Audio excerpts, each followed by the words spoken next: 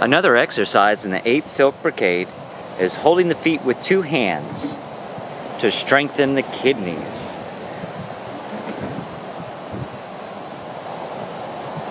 We want to repeat about 9 times. On the in-breath, we're going to inhale the palms in front of our midline and up overhead. Exhale as we swan dive forward with the arms wide.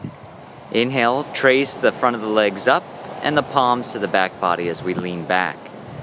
Exhale, trace the back of the legs down to the feet. And then we will repeat for another cycle, lifting up, inhaling.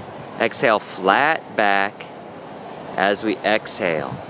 Trace the front channels up the inner front body and then lean back. Exhale as you trace the back of the seat, the hamstrings, and the calves down to the feet.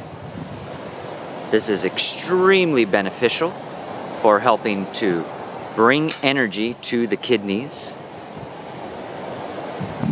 helping to prevent low back pain and pelvic tension. Also helping open the entire back body, spinal column, and nervous system.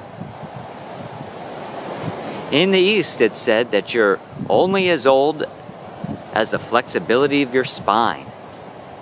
An 80-year-old who can easily touch their feet is considered a very young person. For instance, an 18-year-old who can barely reach down and touch their knees is considered very old. Remember to move your spine every day to feel good in your body for your entire life.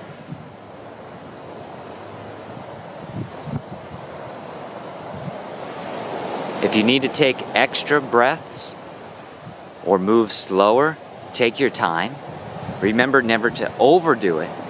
And importantly, use your abdominal strength, your core muscles, as you bring your body up.